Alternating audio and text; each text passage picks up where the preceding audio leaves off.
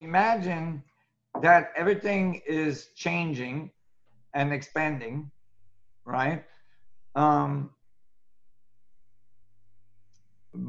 but you're part of everything, so you wouldn't know because everything relative to everything else is always the same. This is this is why the constants are constants. They vary though. They probably fluctuate, you know.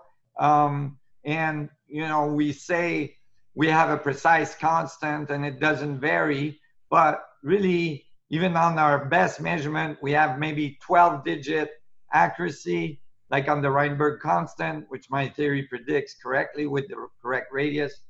Um, but um, for the universe, 12 digit is just the beginning of the accuracy, right? Like, you know, um, it, it could be fluctuating 30 digits down. For the universe, that's not a problem. From our scale, it looks completely stable, right? It's like the rigidity of the vacuum.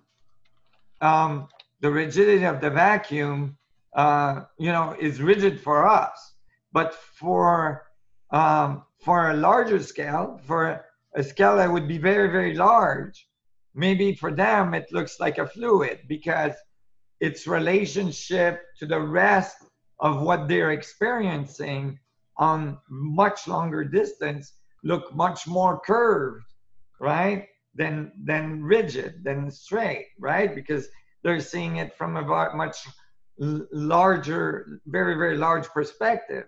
To us, it might look really rigid because when we look at it, it's far from us, like from here to the universe. But to a very, very large observation, that could be a very short distance, right? So it's a perspective thing.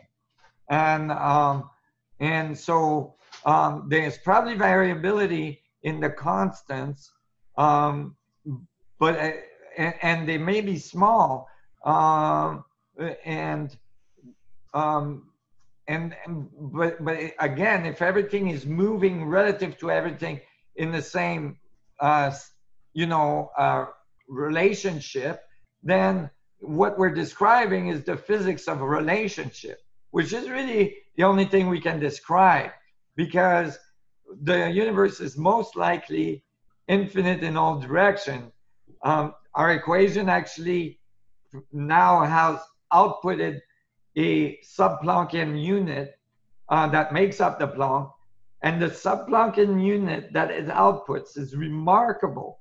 The sub-Planckian unit it outputs is exactly the distance between the sub-Planck to the Planck, having the Planck being in the middle of the scale for our universe from the Planck to the universe. So it's a perfect octave, relationship.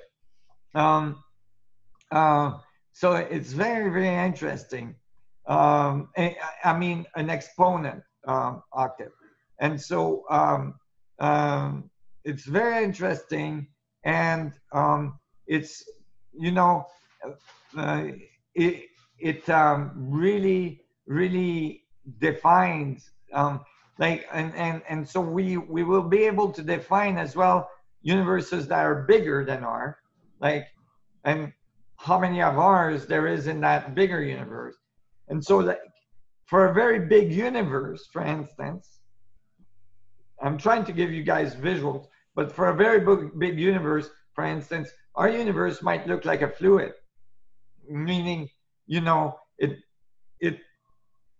it might, just like water is a fluid you experience, it's made out of little rigid things we call atoms in there, right? You think of these things as rigid, but it, like from the perspective of an atom, it wouldn't look like a fluid because it's from your perspective looking at the water that looks like a fluid, right? So the scaling of all this is what makes it so that the physics we're writing is a physics of relationship.